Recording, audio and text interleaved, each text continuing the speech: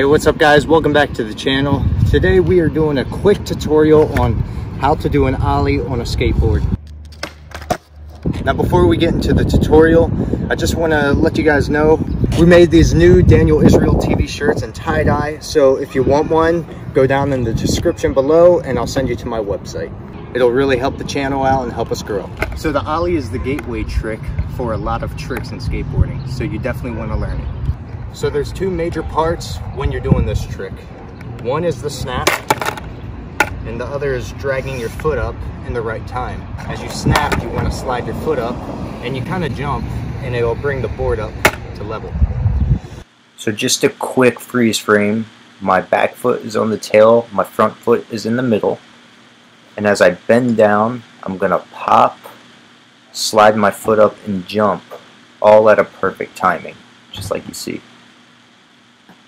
And repetition is key. You want to keep doing this over and over and over again. The more you do it, the better you'll get. And if you have to and you don't like the chances of your board moving side to side when you're first starting, they make these little squares that go over your wheels. I don't know what they're called, but you can get them. I would not recommend going into the dirt or the grass because it can ruin your bearings and it'll ruin your ride.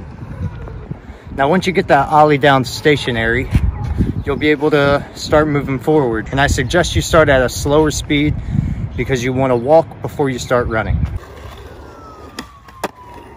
So once you get your ollie in motion, then you can start going onto curbs or over obstacles.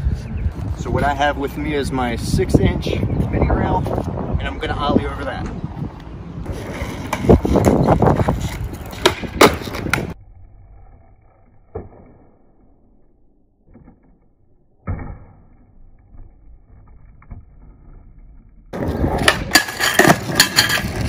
And once you get the ollie down on your normal side, I stand in a regular stance, others stand in a goofy stance.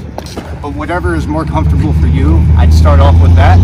And then once you get the ollie down in that stance, I would go in the other stance because it will definitely help your ride in the future. That's my dog. So guys, I hope this ollie tutorial has been good enough for you. It may not go over everything, so if you want some more clarity, I'd check out a couple more tutorials. But I've been doing an ollie since I was 11 years old. And these are just the things that I remember learning when I grew up.